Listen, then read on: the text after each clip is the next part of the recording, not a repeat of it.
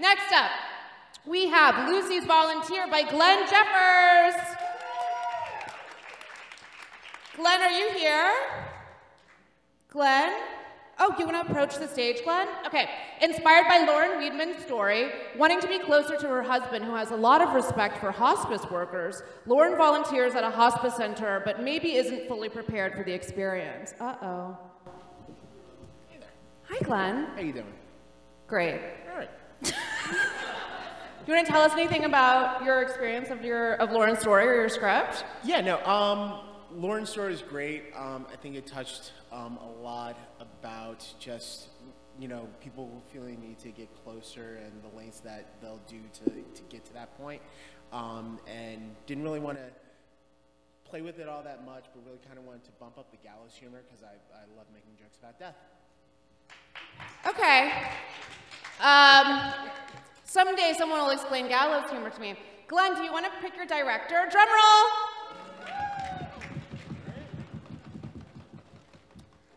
Vin Sinscali? Vin! Woo! All right! Give it up for Lucy's Volunteer!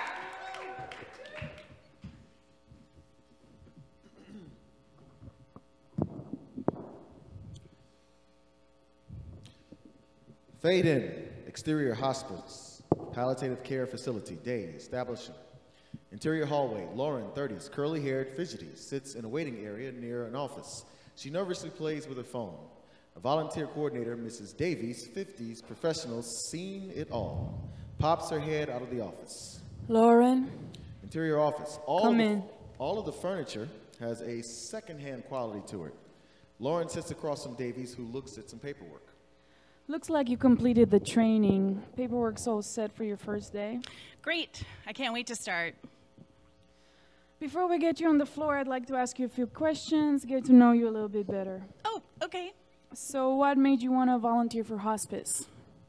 I have a friend who lost his wife, cancer, and he always talks about how awesome the volunteers were, so I just thought this would be a good way to give back. Davies is skeptical but nods. Okay. Interior hallway, later. Lauren and the coordinator approach a number of patient rooms. Lauren wears a volunteer badge on her jacket. Got your cards? Nail polish? Yeah. Good. Remember to wear your badge at all times and keep your hands clean. The last thing you want to do is spread germs around. Lauren nods. Then it hits her, a stench from the bowels of hell. Her nose scrunches and her eyes wince. These people are at the end. We're here to make them comfortable. Understand? Davies turns back to see Lauren sniffing around. Lauren? Yeah, got it. Lauren and Davies get to a room. Davies opens the door. Okay, your first patient is... Davies freezes, then slams the door closed. Down the hall. Interior Lucy's room, same. An elderly man, Walter, sits next to his wife, Lucy, who's lying in bed. A single IV drip of morphine and a vital signs monitor stands next to the bed. Davies enters. Lauren follows. Walter? Hi, this is Lauren. She's gonna watch Lucy for the next 3 hours, okay? Bless your heart. Walter gets up and shakes Lauren's hand. Lauren beams. Walter follows Davies out of the room. Lauren sits down next to Lucy. Hi, Lucy. I'm Lauren. Did you bring cards or polish? Lauren pulls out the cards, then the polish. Lucy laughs and points to the nail polish. Interior Lucy's room, minutes later. Lauren brushes nail polish onto Lucy's hand. She looks over at the IV drip a few feet away. Lucy notices. You're not hurting me. So, you from around here? Got any brothers or sisters? I'm supposed to focus on you. I know me, and I know my husband's out playing golf. I don't know you. Well, I'm from Seattle. I'm adopted and grateful. I love my family. I love my older sisters who weren't adopted. My mom once told me that she adopted me because she didn't want to throw out my sister's clothes. You bitter about that? Great questions, Lucy. All done. Lucy relaxes her hand, which turns back and slides across the blanket, dirtying the blanket. Lauren sighs and looks at Lucy, who shrugs. Interior hallway later. Lauren stands in the hallway with her phone in her hand, listening to a voicemail from Jeff, her boyfriend. Hey, babe. Sorry I didn't respond to your text. Actually, I'm taking Benji up to see Rachel's parents on Mother's Day. She wanted them to be in his life, you know, after I... It'd be weird if you're there. I'll make it up to you, all right? Call me back. Love you. Lauren sighs. She puts her phone back in her pocket, walks back into Lucy's room. Interior Lucy's room. Lucy sleeps as a nurse, 20s, male, tucks in a new blanket. He glares at Lauren as she enters.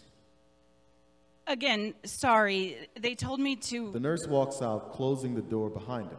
Lauren sits back down, suddenly noticing Lucy's medical bracelet. The name on it reads, Lucille Z. Kelly. Lauren pulls out her phone and types, her eyes wide open on her phone. Women of the big band era. Lauren starts to sniff again. It's the stench. Her face contorts. She sniffs at Lucy and turns away in horror. Interior hallway, same. Lauren peeks out looking for the nurse. The door of another patient's room is open across the hall. Hello? Mr. Nurse? Hello? Hello? Hello? Not you, sir. I need the nurse. Hello? Hello? Hello? Lauren closes the door. The patient continues yelling. Interior Lucy's room later. The nurse checks the sheets. Nothing. He turns to Lauren. Seriously, you don't smell that? Next time, just use the call button. He leaves. Lauren sighs and sits back down. Lucy stirs. Walter? No, it's Lauren. Do you need anything? Some water or... No, I'm fine. Okay. Oh, I've got a surprise. Lauren pulls out her phone and taps the screen and sets it on a nightstand. Big band music starts to play. Lucy's mouth drops. Lauren snaps her fingers to the beat. This is your band, right?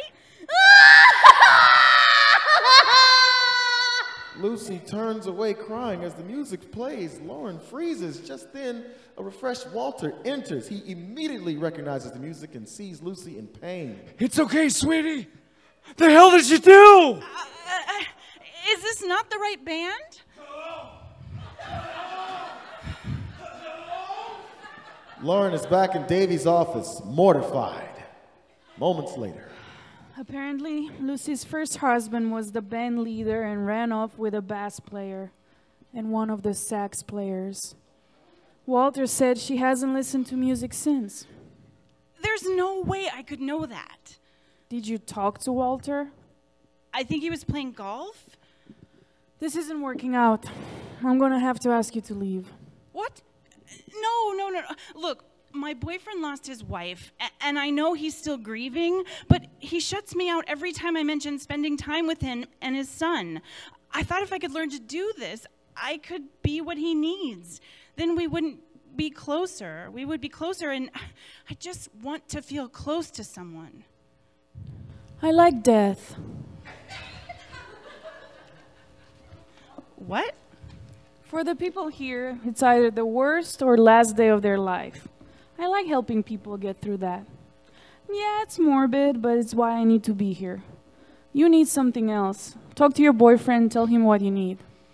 Lauren nods and gets up. This isn't for her. Good luck. Thank you. Lauren gets to the door, then turns back. One more thing. What the fuck is that smell? Davy sniffs. She starts to shake her head, but stops. She knows. She's been there. If you don't mind me asking, are you late? Exterior, a house in the valley. Day. There's a knock on the front door. After a moment, the door opens and Jeff, 40s handsome, appears. Hey, babe, what's... Lauren stands in front of him holding a pregnancy test. It indicates that she's pregnant. Jeff's mouth drops.